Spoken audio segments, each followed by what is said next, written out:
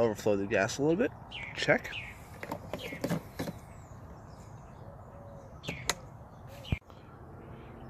Well, good morning, everybody. It's 8:15 in the morning, and it's going to do the endurance testing, which I'm going to be powering a couple of my, basically the fluorescent lights in my shop, and I want to see how long this thing will last, how long it will last on a full tank of fuel with, like, you know, quote unquote minimal load. So let's give her a shot here. So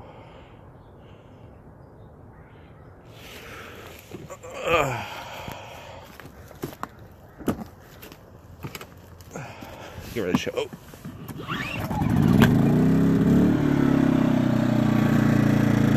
Okay. Oh, she's cold. That's another thing I learned about these guys, that they do not, excuse me, they don't like running when it's cold. I mean, cold for California, to say. It's in the 40s. So.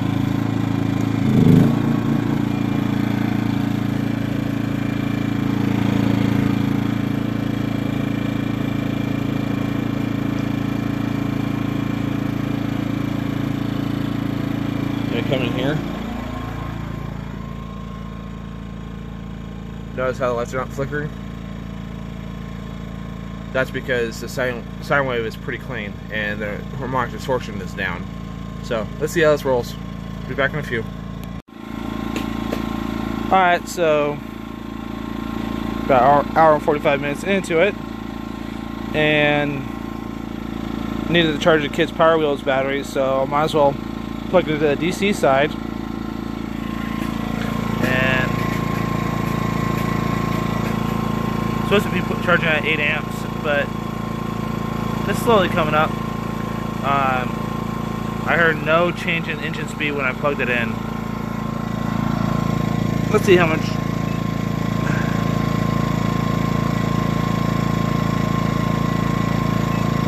Yeah, not much. Oh heck, not much AC ripple in there. It's mostly they just chopped off chopped the sine wave in half, because you don't have a full. It's not. There's not two phases to the frequency. There's just a single hump. Anyway, let it run. And the princess wants to say something.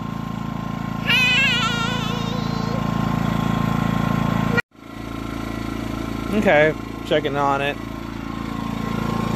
Yeah, 13.6 volts. It's 3 hours and 20 minutes into it.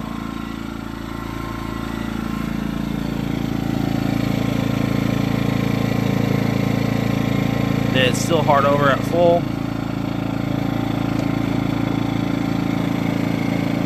Actually, still see the fuel level.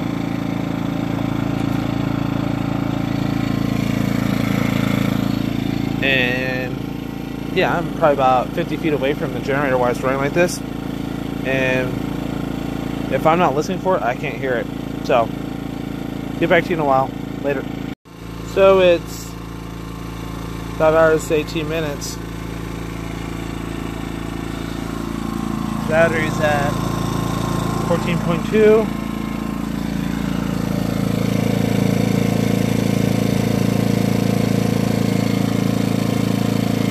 Gauge is pretty much still kind of on the hard over side. Focus. Fuel's just getting to the bottom of the filter. So let's see if she makes it to 10 hours. That's the one thing I want to see her do. See you later. Okay, 7.5 hours in. We've just come off the full mark. For my previous testing, it's probably about a third of a tank now, and 15.5 volts. So there's probably no voltage regulation control for the battery charging. So this battery's not really important to me. It's just for the kids' Power Wheels. So I'm gonna let her go, see where she ends up.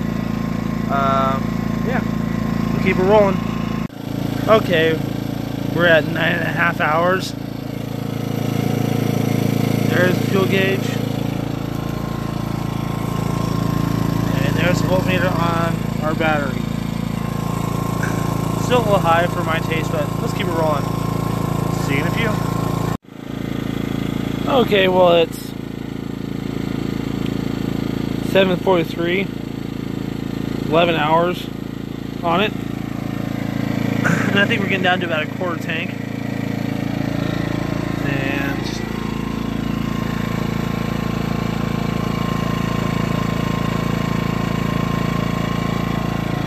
so, yeah, 1 tank of gas gone for 11 hours so far.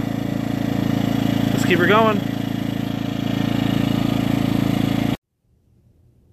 Okay, by the order of the state of Mama, I was ordered to stop it for the night. It's about a half a tank of fuel, or it says it has a half tank of fuel, so I think it's about 8.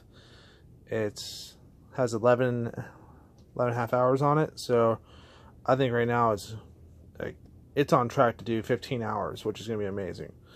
But again, I stopped it for the night just for sanity of my wife, our marriage, and the neighbors. So, see you first thing in the morning. Well, good morning, Butt Pirates. It's 7:50 with 11 hours and 29 minutes on this tank of fuel so far. And it says it's about half, so I think it's about more like quarter to a third, or a quarter to an eighth. Anywho's, let's get this party going. Yeah.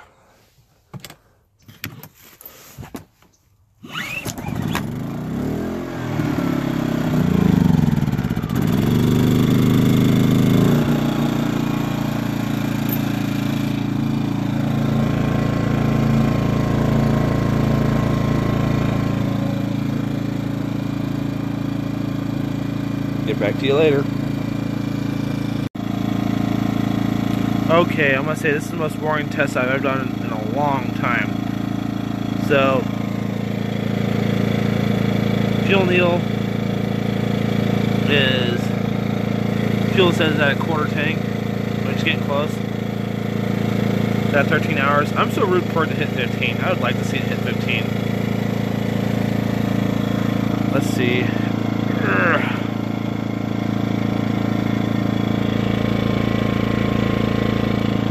Still see the fuel shimmering down there, so I hope it hits 15. Also, last night I was reading some of the comments on this thing, or the reviews on this, from those guys that got hit by the hurricanes and all the tropical storms. Yeah, I mean, I would love to hear, like, if you have a story that you didn't post on Harbor Freight for their review about this generator, I'd like to see it down in the comments. Because, yeah, I've seen one of the reviews where a guy ran this thing for like 160 something hours and only stopping in like every so often just to change the oil and keep it rolling. So I think that's pretty amazing. I'm actually starting to get a little faith in this little guy right here. It's actually kind of impressing me now. So hopefully I'll see you in about an hour and a half.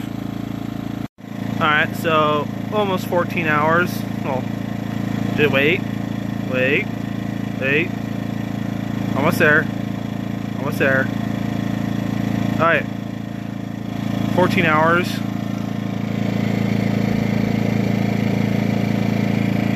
Fuel gauge is not hard over yet.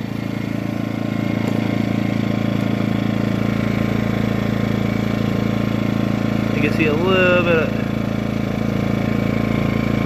see the fuel shimmering in there. Still's got fuel in it. Let's keep it running. Well, I was just walking up to announce it past the 15-hour mark, and I heard it sputter, and it went do.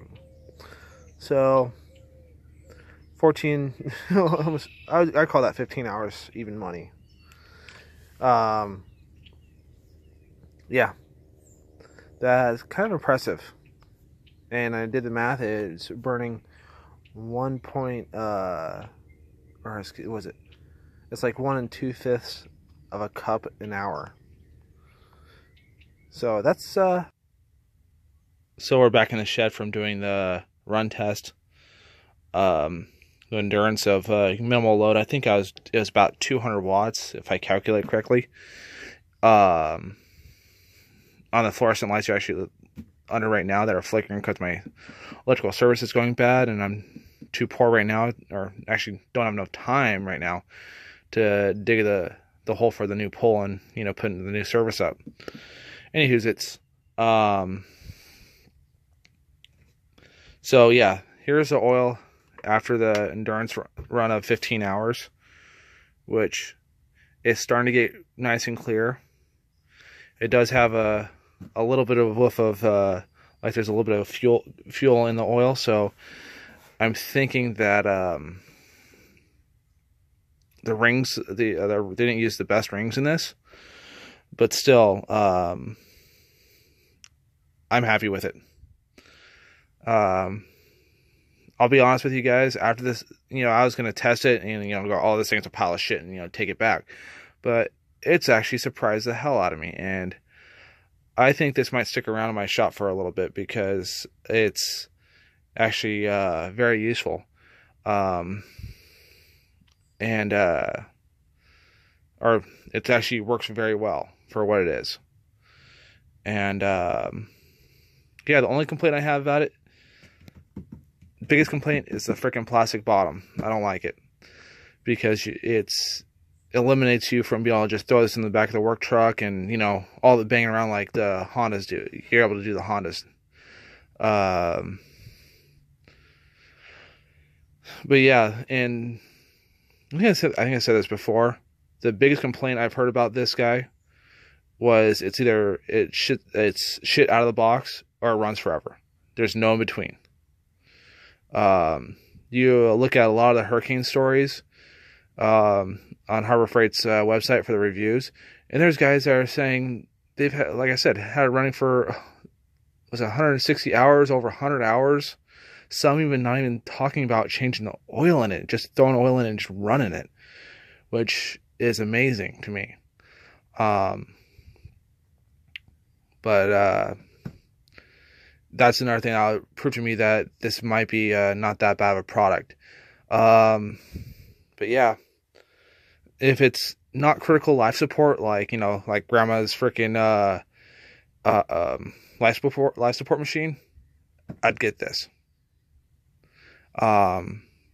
If you're just because of the noise this puts out, I wasn't able to prove the radio noise.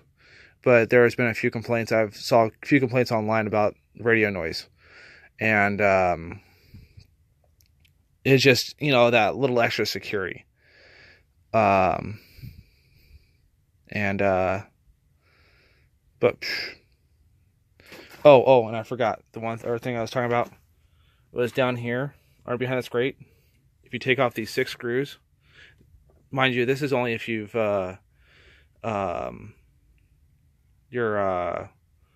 this is only if your warranty is already void on this and you've already gone over whatever it is on it, is to pull this off, and there's a little rubber boot that covers the back end of the alternator, and there's a tiny hole in there. Double the size of that hole to get more airflow going through that alternator, because that right there is what makes your electricity, and that's the other part of the inverter, and that has the good possibility of dying on its own just from the heat. And heat is the enemy of that guy. But in closing, yeah, I would recommend this. Or as in Harbor Freight's little checkbox, would you recommend this to a friend? Yeah, I would. One thing I'd recommend is 2 things: running 1540 oil in it, if you're living in a climate like I am, where it pretty much never drops below 0. And number 2, as soon as you get home, put oil in it and friggin' put full load underneath it and run at least one full tank through it to see how it handles. After that first full tank, drain and fill the oil again with fresh oil. Run it hard again, because the thing is that even though says somewhere in the manual about not running it hard until it's broken in. Fuck that. You want to run this thing as hard as you can, because the thing is that what I think they're trying to do is be sneaky and make it so that you can limp it through the grace period of the warranty. I say you want to pull on our hair, get her hot, and find our weaknesses. And because would you rather have it find out in 6 months that the inverter is bad, or do you want to find out in a day that the inverter is bad and you're pissed off and you have to drive back to the Harbor Freight to exchange this guy? You know what I mean? So anyway, I probably if you ask me to do any more testing on it, and I'll see if I can with the abilities I have and the freaking contaminated dirt I have around my property. So you guys have a great day. The one thing I learned about all this testing is that this gauge sucks. It tells you when you have about a half to a quarter tank. That's when it comes off the full mark and starts sweeping down to empty. So just to keep a heads up, so that all this is saying is like, hey, you're getting close to getting empty, so you probably should fill it up again. That's it. So I just did a compression check on it, and it's about 145. So if you want to know some of the kind of interesting about this, in a crazy way it makes sense, is if you look at the Honda versus, like the adverb that says Honda versus Predator, the thing says that how the Honda has a 105cc engine, this only has an 80cc engine. Well, the reason why the Honda has 105cc is because they run their engines about 80 psi compression. And the reason why they do that is for lower the noise coming out of the tailpipe. Because the lower the compression, the less noise you're going to have out of the exhaust, the less of a pop from the air escaping. So that's kind of interesting. So they're combating that by raising the compression up to 150 psi. Kind of odd. So I figured someone out there would like to know that about the compression on this guy. This is after about 20 hours of testing, of mixed use of like a tank and a half of heavy load and then freaking a tank of almost no load. So there you be. You guys have a great day.